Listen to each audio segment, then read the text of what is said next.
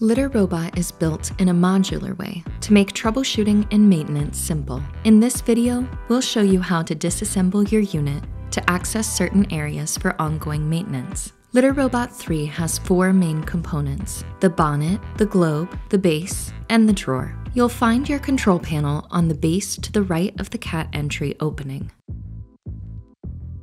Press the power button to turn the unit off, then unplug the unit from the wall.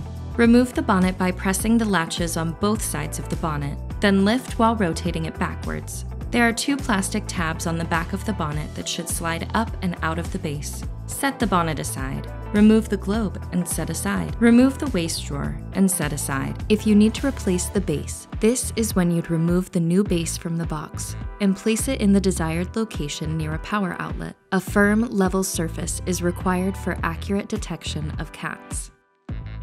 Litter Robot ships with a waste drawer liner installed. These liners are made specifically for any Litter Robot model, but an 8 to 13 gallon, 30 to 49 liter trash bag will also work. Clear bags work best. Now, take your new waste drawer liner and open it all the way. Roll down the opening 4 times. Starting at the back of the waste drawer, push the rolled edge of the bag into each of the 4 tabs, keeping the bag taut across the back and sides. Pull the slack forward toward the carbon filter. Make sure the bag does not come up past the top of the sides of the waste drawer, which can result in a false flashing blue drawer full light on the control panel.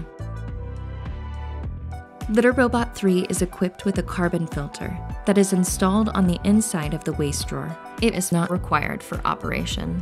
Remove the old carbon filter by pushing down on the top edge to free it from the retaining hooks.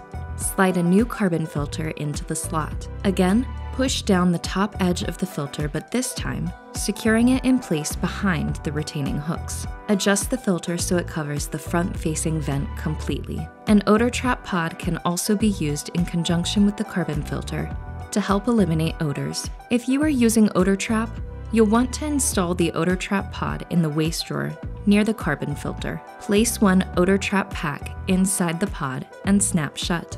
Reinstall the waste drawer. Replace the globe, making sure it is on straight and in its tracks. At the back of the globe, turn the black key into the key pocket. Replace the bonnet by inserting the bonnet tabs into the rear bonnet slots. Then press the latches while rotating it forward until the latches click into place. Plug the Litter Robot into the wall. Press the power button to turn the unit on. Once the initial clean cycle is complete, the unit should return home, displaying a blue ready light status. Thanks for watching. For further assistance, please visit whiskersupport.com to access additional video tutorials, manuals, and our troubleshooting wizard.